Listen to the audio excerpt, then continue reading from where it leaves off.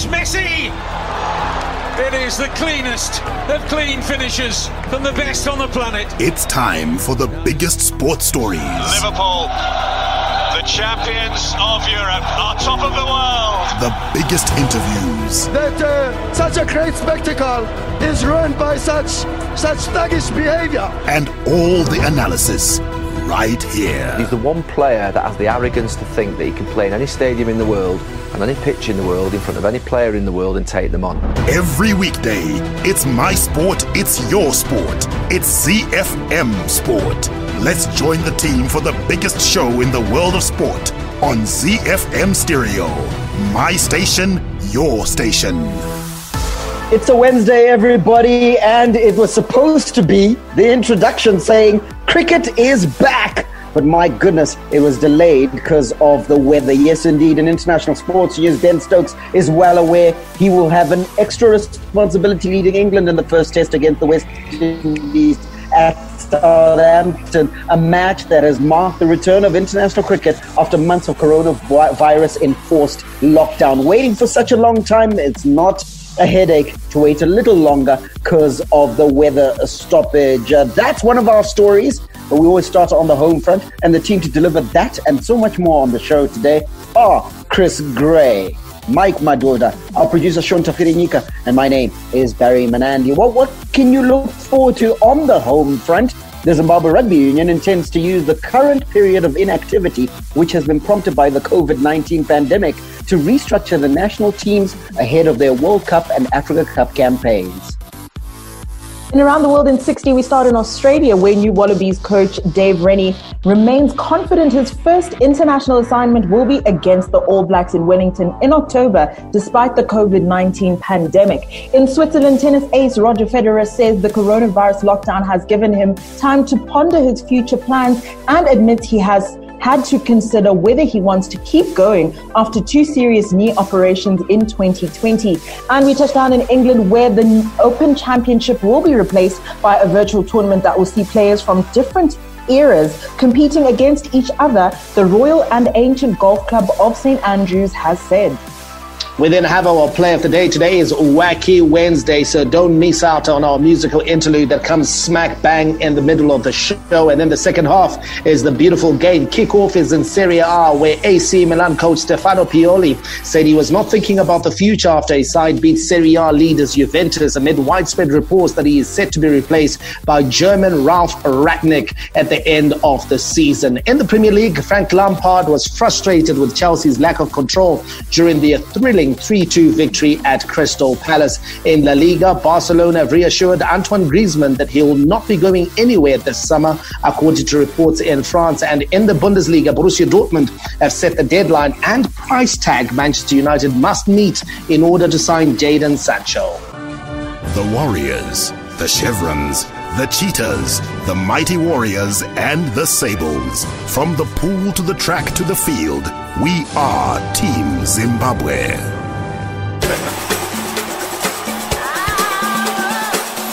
The Home Front. Local sports news and analysis. You can catch us on social media at Mike Madoda, at Chris Midzi, at Sean Tafirinika, and I'm at Barry Manandi. But the handle that you need to know and definitely follow across all social media channels is at ZiFM Sport, and that includes YouTube. Let's start with our local sports news roundup. It's rugby today, where Zimbabwe Rugby Union intends to use the current period of inactivity, which has been prompted by the COVID-19 pandemic, to restructure the national teams ahead of their World Cup and Africa Cup campaigns. The union will be taking giant steps in implementing the vision that they have had, that of identifying and appointing coaches who would help introduce a playing system unique to Zimbabwe. Both World Rugby and Rugby Africa have often noted that Zimbabwe's game is long on potential, but very short on delivery. Let's first hear the comments and a few brief notes from Simba Dzanga, who's the Zimbabwe Rugby Union Communications Manager, before we hear from the team right here on ZiFM Sport. The Zimbabwe Rugby Union has started the process of restructuring all its other national teams, or rather all its national teams, starting right from the Sables, which have been restructured and its technical team announced. The main reason why we are restructuring is to try and revamp and revitalize and maybe reinvigorate the different national teams and refocus them towards the vision that the executive has. And the executive currently has the vision of having our high performance teams taking part in tournaments on the world stage. For example, the Cheetahs must attain core status. The Sables must qualify for the World Cup, and we must improve on our rankings.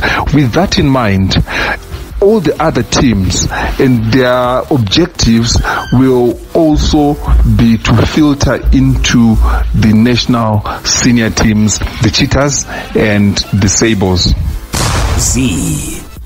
Well, Mikey, the Zimbabwe Rugby Union are beginning to take a few leaves out of the playbook of Zimbabwe cricket and use this coronavirus lockdown to try and do some stuff, and it's very welcome, isn't it? Yeah, it's very welcome, Barry. I like the noises and the sounds that are coming out of Zimbabwe Rugby Union. It shows that there is some thinking that is going on behind the scenes, and they're going to try to utilize the time that they've been given by the coronavirus pandemic to try and get the game in order. However, I have my misgivings in terms of them talking about establishing a brand of rugby that Zimbabwe can be identified with, because that's a process that needs to start right at the base of the triangle rather than at the top. So you establish a style, you establish a brand, not at the Sables, not at the Cheetahs, not with the Lady Cheetahs. You establish it with our young schoolboys who are starting off the journey of playing rugby. That is your 6-year-olds, your 7-year-olds, your 8-year-olds who are playing coach rugby at the different primary schools around the country.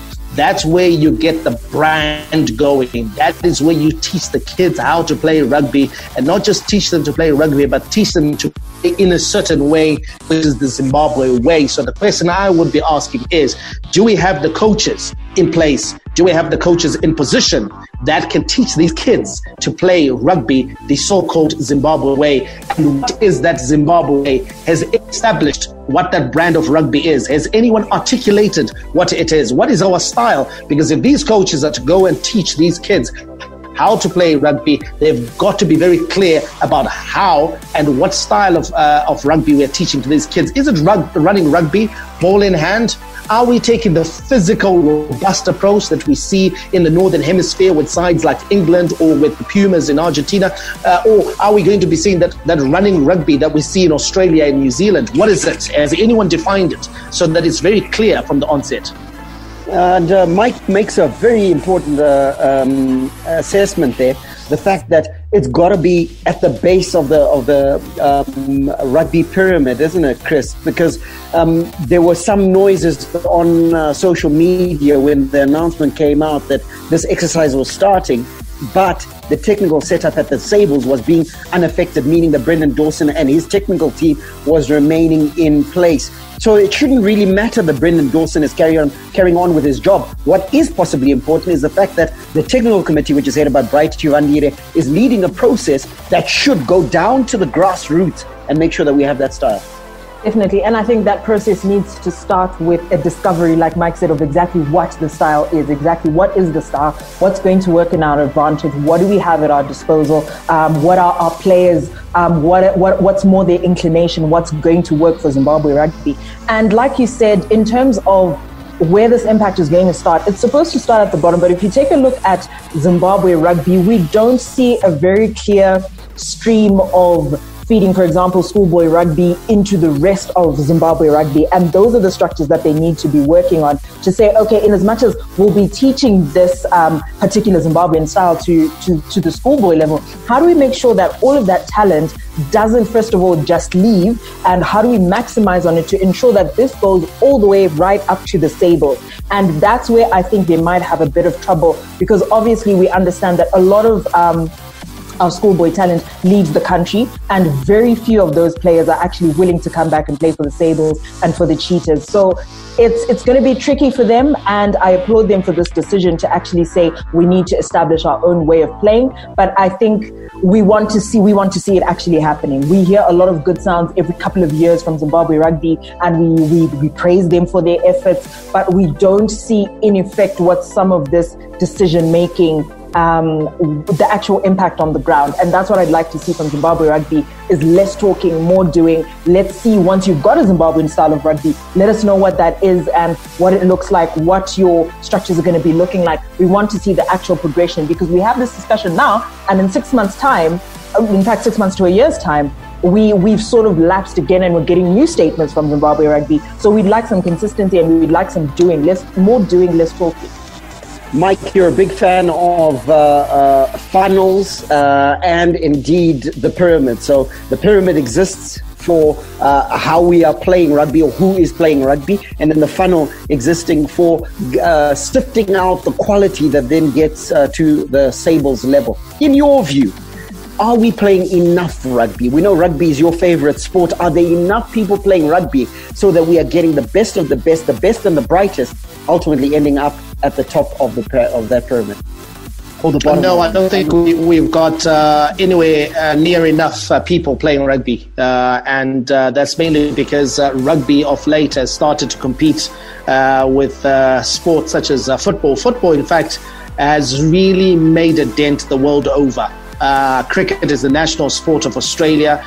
They have been suffering. There are reports that have come out that they are suffering because a lot of children are gravitating towards football, because football is big on TV. Football has got more marketing dollars. So kids are seeing Lionel Messi, they're seeing Cristiano Ronaldo, they're seeing Eden Hazard, and they want to be like Neymar. Those are the players that they are seeing constantly on sports shows the world over. So the challenge is similar here in Zimbabwe. Football is our national sport. A lot of children will gravitate towards football, mainly because football, in terms of numbers, is an easier sport to play. You and I, Barry, grew up in the era where all we needed was just a few pieces of plastic and some string to try it or tie it all together, and an open piece of land. And sometimes it just needed to be a concrete slab. As long as there was enough space for you to actually have a kickabout, would have a kickabout. And it's different, I think, with rugby as far as the tackling is concerned. So it has to be a certain surface that you're playing on, etc. And also in terms of coaching, the way that rugby is played is very different from football. Football is very easy for any child to understand. Kick the ball forward, score in between those two rocks. It's very clear in terms of very easy in terms of what you're trying to achieve. Whereas with rugby, Barry, you remember when we started playing rugby, and I started playing rugby in grade 3, is that it took a while to understand the concept that you had to pass the ball backwards. etc. And just that alone. Just that alone was confusing. Pass the ball backwards, yet you're trying to move forward. So it needs coaching. It needs people who pour themselves into these kids. So I take a look at the numbers that we have now. I think more can be done, Barry, to harness the physical ability and that we have in, let's say, some of the peri-urban and rural areas where we have a lot of kids who are very athletic, very quick, very strong, naturally strong because of the rigors of life, very day by day. I remember we had a guy called Tawombe Ramazo. He came to Jameson for his A-level. He had never played rugby ever before, but within a few weeks, he was playing first team rugby. And in his second year, he made Mashonaland country districts because he had all the natural attribute. He was a big fella. He was quick. He was fearless. And so he had it. All he just needed to do was to be taught the game. So I would love to see a scenario, Barry, where we are doing more coaching clinics in areas where kids don't have coaches and don't have the technical know-how, and we're going in there and trying to find some of these kids in the ghettos, in the rural areas, and giving them scholarships to go to better schools where they're able to play rugby week in, week out, especially during the winter season. And growing the base of that pyramid is going to result in one thing. The more people are playing, the more we are likely to discover. Can I just give an example, Barry? Can I give an example? Russia, I think they have now said that sevens rugby is part of the school's curriculum. What have we seen over the last 2 years? We have seen Russia become a core member on the sevens circuit. So it works. You just need to be deliberate about some of the policies that you instituted, because they've grown the base of the triangle in Russia in terms of the kids that are playing sevens rugby, and the results are showing. New Zealand is a nation, one of the smallest nations in the world. And yet, because they get everyone playing rugby from the age of 5, it means that they actually have a very large pool of kids to pick from when it comes to representation for their schools and for their franchise or provincial sides. And that pool in New Zealand sometimes is actually bigger than bigger countries, isn't it, Chris? And in truth, Zimbabwe Rugby Union doesn't have to reinvent the wheel, because Zimbabwe has such a robust educational program, and every child must be educated. Every child, in inverted commas, and I use every very loosely, but every child almost is going to school. So the schools is where we ought to begin. Get rugby into the schools, and likely you will get rugby at the top of the pyramid as well. Definitely. And I think that's where the coordination comes in when we talk about basically the ministries communicating and seeing where they can actually collaborate and where they can contribute. If the Ministry of Education gets together with the Ministry of Sport and coordinates this program, that means also you having the Minister of Finance jumping in there and also affording the funding to be able to do some of these things, which I think is a big factor. It's really great for us to say we'd like to get corporates to jump on board, but I think we need to get the Zimbabwe rugby structures and the organization itself coordinated enough for someone to be able to say, yes, I'll put my money on there. So I think we're gonna need it's gonna be a really top-down approach. We're gonna need the leaders right at the top to jump in and let's get this thing going. Hi, this is Alexandra Maseko, and I'm the national basketball team captain, and you're listening to ZiFM Sport. All right, let's give you some local sports news, starting with basketball, where the Harare Basketball Association Disciplinary Committee are expected to determine the outcome of a disputed match between leaders Harare City Hornets and rivals Foxes played in December last year. The outcome will likely decide the title race. The 2019-2020 season was halted by the COVID-19 regulations with 6 games to play. City Hornets lead the men's league table on 34 points, a point ahead of JBC, while Foxes are a distant 5th on 26 points. In cricket news, Tuskers national cricket team all-rounder Sikandar Raza Butt is excited at the prospect of being the first Zimbabwean to play in the Caribbean Premier League, the CPL. The Pakistan-born Zimbabwean batting mainstay is expected to leave the country on the 2nd of August to join his teammates in Trinidad and Tobago. Raza is part of the Trinbago Knight Riders squad, released by the CPL in a virtual show aired on Facebook. The 2020 CPL T20 Championship, which is subject to government approval, is expected to take place in Trinidad and Tobago from the 18th of August through to the 10th of September. We wrap it up with news out of the top tier of local football. That's the Castle Lager Premier Soccer League, where some of the premiership clubs feel the preliminary costs associated with the possible return to football action are too high for them. One of the key recommendations is that each club's players and officials must be tested using the recommended PCR test, which costs $65 per test kit. The South African clubs are paying for the testing of all their employees. Highlanders Chief Executive Nhlanhla Dube say the time had come for a review of some of the costs which clubs must pay. Hi, this is Mike Madoda, and you can catch me and the team for all the latest breaking news out of the world of sport, local as well as international, on your favorite station, my station, your station, ZiFM. We are Z-Team on ZiFM Sport. Z. From the front of the grid to the back of the net, it's ZiFM Sport. International Sports News Roundup, where the world comes out to play. Time to go international with our sports news, but a reminder of what you can expect a bit later on in the beautiful game. Big result out of Italy, but is it big enough to influence the title race? AC Milan, the Rossoneri, getting the better of Juventus. Come from behind victory, and what a fantastic performance it was. Pity Alois Munjira is not on the show, because it would have given him a bit of hope as to there is still a bit of fight in the league as far as Juventus domination is concerned. But we'll get to hear the thoughts, of course, of Barry Menandi and Chris Gray a bit later on. But before we get them, I want to hear their thoughts on the cricket, where Ben Stokes is well aware he will have an extra responsibility leading England in the first test against the West Indies at Southampton, a match that has marked the return of international cricket after months of coronavirus enforced lockdown. The pressure of captaining England for the first time, with regular skipper Joel Root missing the match to attend the birth of his second child, would have been enough to concentrate all-rounder Stokes' mind in normal circumstances. But the first fixture in a 3-test series has been given added significance by the pandemic. Let's hear from Ben Stokes. Well, I think first and foremost, I think it's great that cricket is back. It's great that cricket's back on TV. And, you know, I know everybody's been craving it. You know, we've been in lockdown now for 2 weeks, and I've been very impressed with the way that the lads have just cracked on with the amount of change that we've had to deal with. And I think tomorrow couldn't come at a better time. You know, everybody's ready and raring to go.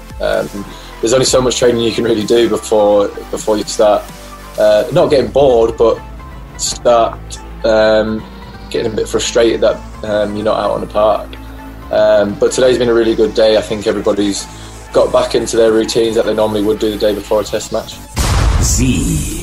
Barry, rain wreaking havoc on the south coast. It's not the ideal start. That's not what we wanted. Would have expected that at exactly midday Zimbabwean time, Central African time. The first ball would have been bowled and Test cricket would have been back. But it looks like there are going to be some teething problems as far as the return of the game is concerned, and those are of weather variety.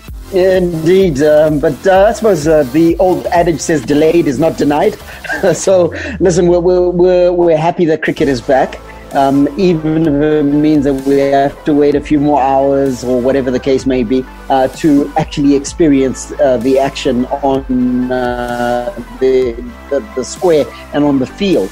But I think the point being that the work that has been put in to get cricket back must be applauded, just like how it took time and effort to get football back.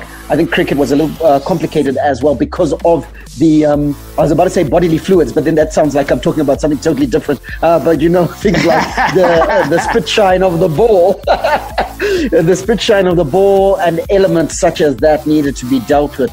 Obviously it returns without fans, which is again hardly ideal, but as long as it's on our screens, I think we're all happy. We're all happy that cricket is returning. Chris, Ben Stokes has been chosen to lead England, and he's a guy who's, listen, not shied away from controversy over the last 24 months. He had to go through that court case where he was being accused of bodily harm. What is it? GBH, grievous bodily harm, where he's supposed to have assaulted fellow patrons outside a bar. I think it was in Bristol. And so he's a guy who's overcome those challenges off the field of play, gone on to perform heroically last year at the Cricket World Cup and during the Ashes, and now he gets to lead England. And you've got to say that over the last 12 or so months, he has exhibited maturity beyond expectation.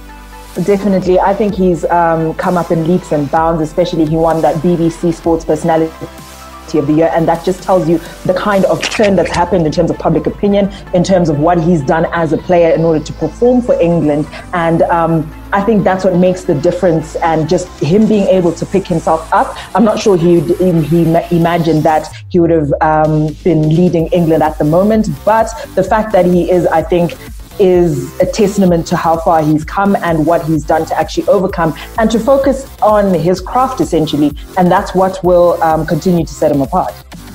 Well, the side on tour is the West Indies, a side that dominated world cricket in the 70s, in the 80s, and right through to the mid-90s before they handed the baton over to Australia. Let's hear from the skipper, Jason Holder, who is delighted that cricket is back.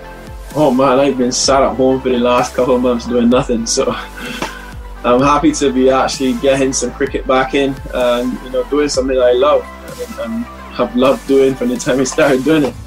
And I think most of the other guys are feeling the same way. We haven't had competitive cricket for a while, and we don't even know what's going to happen after this series. So I think it's an opportunity that we should all grasp. Again, we've all made the decision to come over here, not being forced, and we do it because, or we've done it because we want to be here. We want to play cricket, and we've been assured that the measures put in place are going to be carried out to the T to make us feel that much more comfortable in what we're doing. And again, so far I must commend the ECB because everything so far has been rolled out perfectly. And once it continues that way, I can't see much interference coming in play with regards to the series. So to just summarize in a way, we're happy to be here. I'm personally happy to be actually playing some cricket. Not many other nations can boast of it, so I think we should relish the opportunity. Right, Barry, this West Indies side, it's a far cry from the legendary sides that had the likes of Sir Viv Richards, Brian Lara, Curtly Ambrose, Malcolm Marshall. But it's a vastly improved side. I mean, 2 years ago, we were wondering where West Indies cricket was going. Now there is some direction, and it's a side that will pose perhaps a stern challenge to England on tour. Yeah, it's a side that's the transition took a little bit longer than we expected. We saw them make that phenomenal performance in I think it was a T20 World Cup a couple of seasons ago, and we thought that this is the right direction, and then we didn't see the kick on from there. But now certainly under Jason Holder, who is an exemplary leader, which is what we're used to in terms of West Indian cricket, where the leader of the pack actually puts in the performances as well. So I think this is a team that's now we're about to see those green shoots that we saw so promisingly a few seasons ago begin to give their fruit. So it's a vastly different side, and it's one that's going to be very competitive. Chris, and in terms of cricket, just finding its place back in the hearts of sports fans in the 90s with so many rivalries. We had Australia versus England, Australia versus West Indies, and of course Australia versus India, India, Pakistan, West Indies, England. Rivalries of that nature. It's important that West Indies are playing well so that we have more and more of those rivalries, because it can't always be Australia versus India or Australia versus South Africa. Would love to see West Indies get back to where they were so that we can see the West Indies versus Pakistan pace attack rivalry. We can see West Indies versus England and so forth. So we want to see West Indies doing well in world cricket. Definitely. And I think that's what adds the entertainment value, in as much as we can have these ODIs, we can have the teams playing, but I think those rivalries, especially for West Indies, are critical in terms of basically just catapulting them back to the status in which they were. Well, the Ages Bowl will be hosting its fourth test match since its debut staging in 2011, and it's its first against the West Indies. Of course, the previous opponents at that ground have been Sri Lanka and India, who have played there twice. It's bound to be a good one, and I'm sure on Monday we should be giving you the result of the first test between England and the West Indies. Hi, my name is Sean Williams, Zimbabwe cricket captain. You're listening to ZiFM Sport. Z. Around the world in 60 seconds. International sports news. Around the World in 60 is proudly brought to you by DSTV. We take off in Australia, where new Wallabies coach Dave Rennie remains confident his first international assignment will be against the All Blacks in Wellington in October, despite the COVID-19 pandemic. Officially a week into his role, the former Chiefs coach is still a month away from being able to join his new team on the training pitch in Australia. Rennie told Sky Sport his sole focus is October the 10th, which he remains adamant will be the first Bledisloe Cup test date in Wellington even though details of the Trans-Tasman series are yet to be announced. We head over to Switzerland, where tennis ace Roger Federer says the coronavirus lockdown has given him time to ponder his future plans and admits he has had to consider whether he wants to keep going after 2 serious knee operations in 2020. The 20-time Grand Slam champion has already confirmed that he'll not play again this year after the second knee surgery in March, and now he has told GQ magazine that he is contemplating whether he will make a return to court in comments that will be viewed as evidence that he is contemplating retirement. We touched down in England, where the Open Championship will be replaced by a virtual tournament that will see players from different eras competing against each other. The Royal Ancient Golf Club of St Andrews had said the Open for the Ages, as it will be called, will see current players such as Rory McIlroy go up against legends such as Jack Nicklaus after this year's Open Championship was cancelled due to the coronavirus pandemic. The virtual tournament will be played through a combination of seamlessly edited archive footage, the modern graphics and commentary, with the winner decided through a data model based on career statistics and voting by fans. Hi, I'm Clemens Matau, chicken in midfielder. You're listening to ZiFM Sports. The big leagues, the big teams, the big players. The beautiful game on ZiFM Sport. The Nerazzurri, the Black and Blues, Inter Milan. It's Romelu Lukaku, and it was never in doubt. He's a beast at the best of times, but this season he has become a monster. The Giallorossi, the Yellow and Reds, AS Roma. Belotti has a go! Tremendous hits! That's what he's capable of! La Viola, the Purple Ones, Fiorentina. Brock Ribery seals a glorious win for Fiorentina with a sumptuous goal at San Siro. The Bianconeri, the Black and Whites, Juventus. Ronaldo seals yet another 3 points for Juventus. Tough yet colourful. The best of Italian football on Z. Right, let's get the beautiful game on the road with news out of Italy, where AC Milan coach Stefano Pioli says he was not thinking about the future after his side beat Serie A leaders Juventus, amid widespread reports that he's set to be replaced by German Ralf Rangnick at the end of the season. Juventus missed the chance to take a big step towards a 9th successive title in a 4-2 loss to the Rossoneri. He's quoted as saying that Stefano Pioli, I just expect to concentrate on doing the job I was called to do. I can't waste energy thinking about situations that are not up to me. We have to get our energy back and think about the next game against Napoli. If you didn't watch last night's encounter, AC Milan 2-0 down early on in the second half. Goals by Cristiano Ronaldo. And what's that French boy called, Barry? Who scored the second one?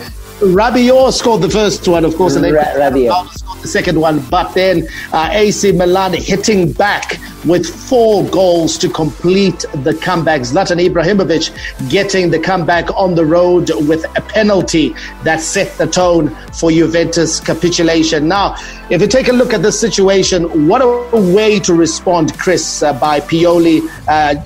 So much speculation in the media about his job, whether he's going to keep his job, whether the German Ralf Rangnick is coming in. But he's managed to get 2 of the biggest results of his tenure so far in successive games. At the weekend, 3-0 over Lazio, who are in second place, and now 4-2 over Juventus, the team that's leading the race for the Scudetto.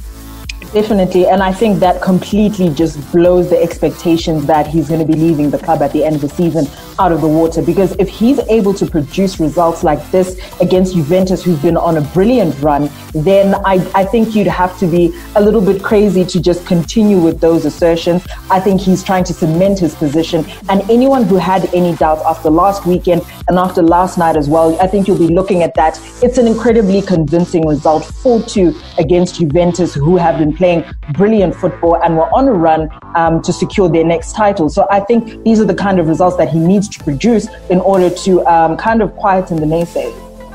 Barry, what happened? 2-0 versus Juventus, that's normally curtains. That's normally job done for the champions. They are cantering to 3 more points and possibly more goals in the game, because that's how we expected it to go. We thought Juventus, 2 goals early in the second half, they're probably going to score a couple more goals and win this one convincingly.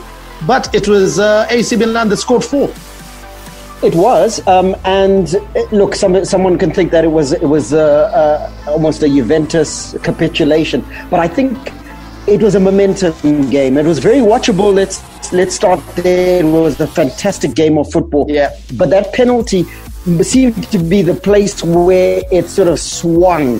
The penalty that was of course converted by the old man Zlatan Ibrahimovic, and then from there it was the AC Milan players that sort of rose to the occasion. You can't point to a single player who didn't show up. A lot of the times AC Milan, depending on Ante Rebic, Çalhanoğlu, they look towards those players to do something. But this time, you had Bonaventura, fantastic game. You had the young man Rafael Leao, phenomenal game. They all rose up and realized that they could take the game by the scruff of the neck. Again, they were well in it, even though they were 2-0 down, and then managed to overturn the scoreline. So for me, it was almost as if they were saying, we love Stefano Pioli, yes, and we're willing to play for him.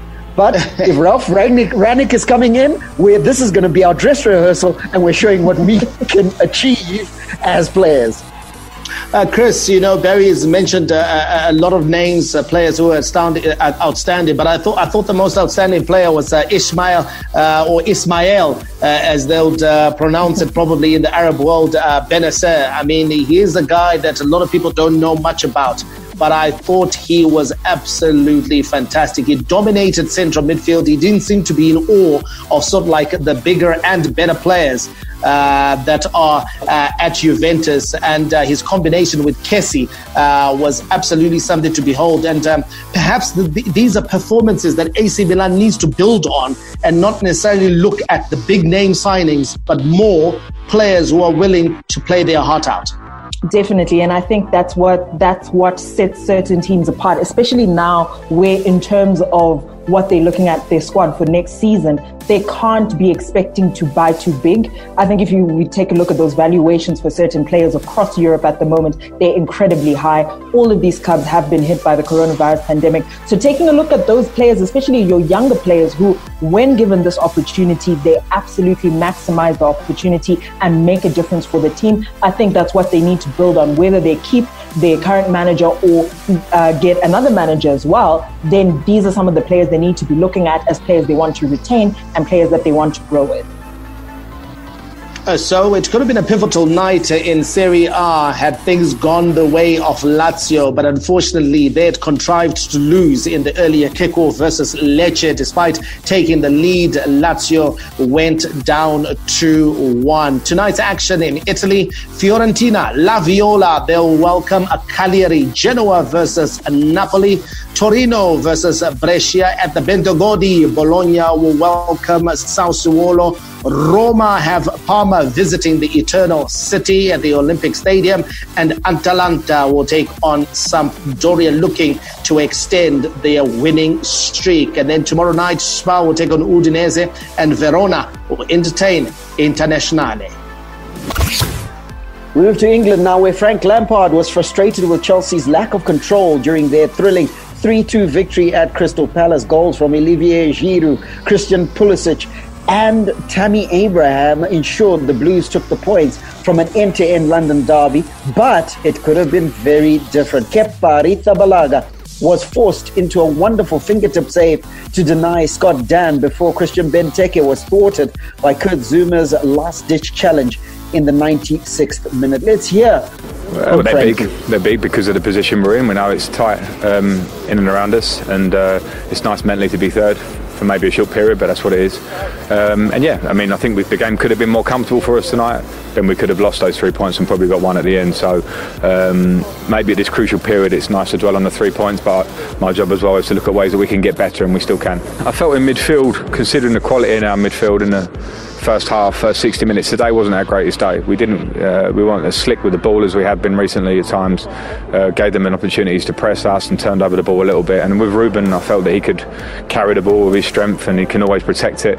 And with Tammy searching for a goal, I've used him and Ollie in different parts in the restart period. And I felt that he always had those legs at that later stage in the game where he can run them the other way a little bit, and he gets his goal, which I'm really pleased for him. Frank Lampard, they're frustrated with his team, but I think if we look at the glass being half empty on the Crystal Palace side, great fighting spirit by the Eagles there, Mike. Yeah, absolutely. Great fighting spirit. I didn't expect it when Chelsea went 3-1 ahead. I thought Chelsea would pull away. It looked comfortable at that stage, but we saw the fact that, when Wilf Zaha is on form, he's able to create something. And he's able, of course, just to get defenders back paddling. And that's what he did. Offensively, they were able to get their game going, especially in the first part of the second half.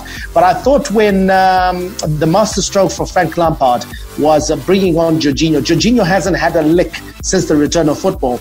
And it surprised me somewhat because Jorginho was their best midfielder before their break. He was the most outstanding player that they had in central midfield, wasn't used at all in the games leading up into this game. And we saw his quality when he was brought on, because all of a sudden Chelsea were able to wrest back control from Crystal Palace, and they were able to start dictating the pace in central midfield. He's a very good user of the ball, short and long, and I thought, Frank Lampard is perhaps missing a trick in not deploying him at the heart of Chelsea's midfield, and it showed because he brought absolute control, apart from the injury time period where Crystal Palace, at that stage, a team is desperate, a team is pouring forward, they're trying to find an equalizer, and they created two chances. I thought they should have scored at least one of them, but they were unlucky, and Chelsea got the 3 points they needed to stay ahead of Manchester United in the race for Champions League football. Is that the name of the game, Chris, for Chelsea going forward, in the sense that Jorginho coming in, providing that stability and balance in that midfield, but perhaps that's emblematic of where Chelsea needs to be. We're hearing now news filtering through that they are the front runners to sign Kai Havertz, albeit that they haven't agreed on the transfer price and are unwilling to pay the asking price, however, are the front runners. Is it that Frank Lampard needs to find that balance between the youthfulness of his squad, but also the experience? Jorginho, very experienced player, and a campaigner who can deliver in measured and balance, in a balanced delivery. And that's possibly where Frank Lampard needs to find that balance in his squad and make sure that he's always puts a team that has the right mix. Definitely, and you'll find that because Chelsea at the moment are trying to secure that Champions League place, they need that experience. They need the players who know what to do when they get into tricky situations, like they were with Crystal Palace yesterday. You need those players who know how to grab those 3 points in every single game. So that's what he'll need to establish. In terms of blooding in all these youngsters, I think it's brilliant for Chelsea, because what it does then in terms of the longevity, in terms of Chelsea going forward, they're not buying as extensively as they would need to. But in terms of that experience, it's definitely needed, especially because he has such a large group of younger players who in certain scenarios might not have the street sense to know what to do. In other results from last night, Watford beat Norwich 2-1, and Mikel Arteta claimed Jamie Vardy should not have been on the pitch to deny 10-man Arsenal victory over Leicester with a late equaliser in a 1-1 draw at the Emirates. Arsenal head coach Arteta insisted Vardy should have been dismissed for kicking Shokran Mustafi in the head as he fell following a first-half challenge between the pair. Vardy escaped punishment, with the incident seemingly deemed accidental by referee Chris Kavanagh and not reviewed by the video assistant Well, I think Arteta is right, Barry. I think he's absolutely right, because that should have been a red card, and we see more of this. You know, previously I've talked about institutionalized racism within the refereeing structures in England, and it shows the way they treat England stars or English stars compared to the foreign players is vastly different. If that was David Luiz who had done that, that's a red card and he's off. Make no mistake about it. If that's Fabinho who does that, it's a red card, he's off. If that's Matic who does that, it's a red card, he's off. But because it's one of the glory boys, you know, one of the English boys, you know, one of your Vardys, your Kanes, your Rashfords, your Trent Alexander-Arnolds, they allowed that petulance. And it's for me, it's not fair on some of these foreign stars, because the referees have got to be, they've got to play with a straight bat. And for this not to even have been looked at by VAR just shows you that it's a problem with the referees. It's concerning that some incidences that should be referred to VAR, at least be reviewed by VAR, are not. And yet in the case of Eddie Nketiah, when he was given the red card, well, a yellow card that was turned to red, the referee, and I believe did the right thing, went to look at the monitor on the side of the pitch. So it should have been 10 against 10 at that stage. But because the laws of the game, Barry, they don't talk about accidents. They talk about endangering the safety of a fellow professional. Whether you do it accidentally or not is not part of the deal. Even if you kick him by accident, okay, it's a red card. So that I didn't mean to do it is not part of the defense. Accidental is not part of the Eddie Nketiah didn't mean to do what he did. Exactly. He was going for the ball, but he was still given the red. That yellow card was overturned. So why? Because he did it. Good for the goose. Exactly. What's good for the goose is good for the gander, and we want a little more consistency when applying the rules of the game. Let's look at tonight's matches. Manchester City entertain Newcastle. Sheffield will take on Wolves, while West Ham entertain Burnley. In the late kickoff, Brighton will take on champions Liverpool. Tomorrow night, Bournemouth versus Tottenham, Everton versus Southampton, and Aston Villa will take on Manchester United, who are in the form of their lives. You would think that this is Sir Alex Ferguson reloaded. Heading into La Liga now, Barcelona have reassured Antoine Griezmann that he will not be going anywhere this summer. According to reports in France, the £108 million striker has been linked away from the Camp Nou, having failed to find any sort of form in what has been an underwhelming debut season at the Catalan club. However, it appears his fortunes may have turned after club officials told the Frenchman that they have a lot of faith in him and that he will not be sold. And this is according to French publication L'Equipe.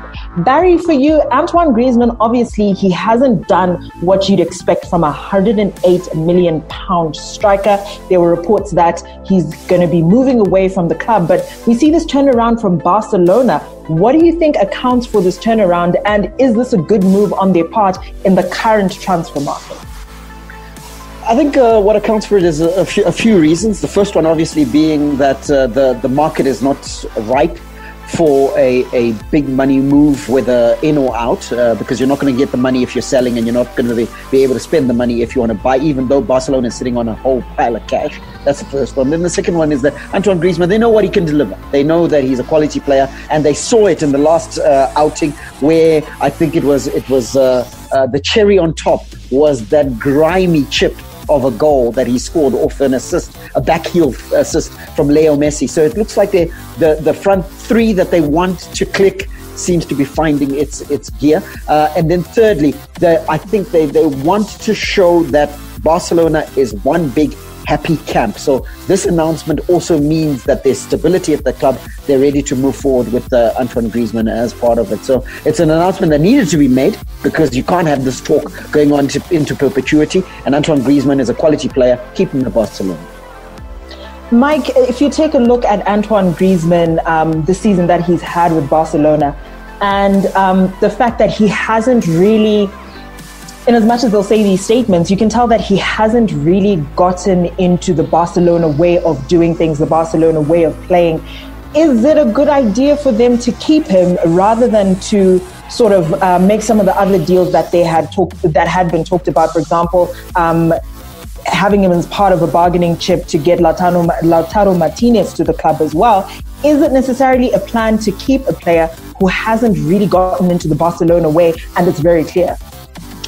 I think there's two ways to look at it, because you could make a deal for Lautaro Martinez and he might not click as well. And in terms of just the gamble, it might be one not worth taking. I think Barry made the point that in this market, this is not a market for sentimentality. This is not a market for you to be taking your handbag and going shopping and paying over the odds for players, because we're already beginning to see, I think the news that Wigan Athletic has gone into administration in England, which is a club that was on a sound financial footing just 24 months ago, just shows you that when the financial reports for the year 2019 come, we're going to have a lot of surprises. So I'm seeing a situation where a lot of clubs are going to try and hold on to the players that they have, at least give it a stab for the next maybe couple of transfer windows, and wait until the end of next season for them to know exactly where they stand financially.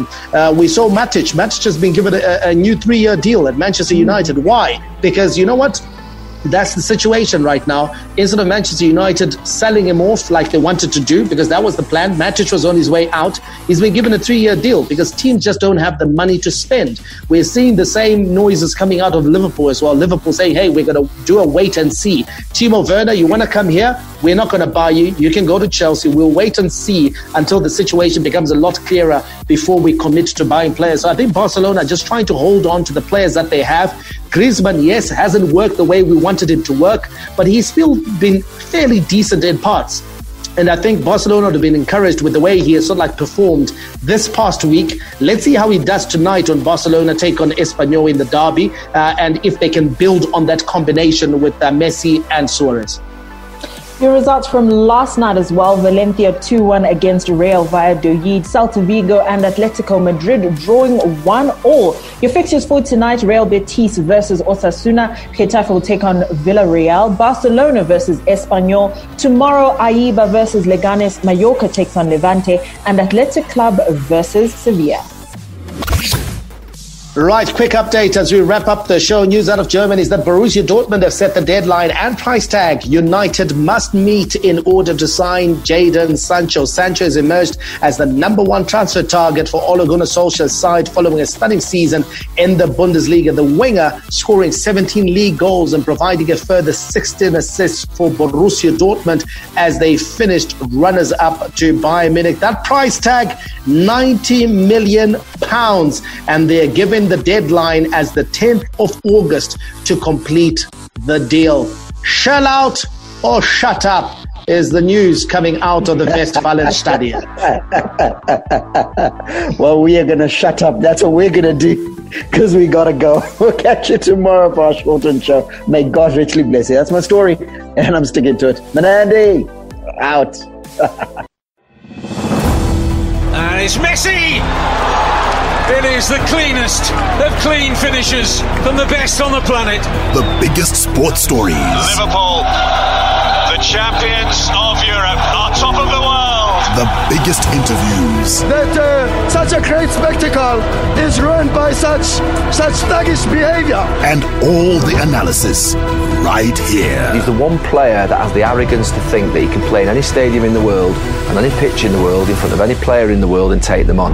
Every weekday, it's my sport, it's your sport. It's ZiFM Sport on ZiFM Stereo. My station, your station.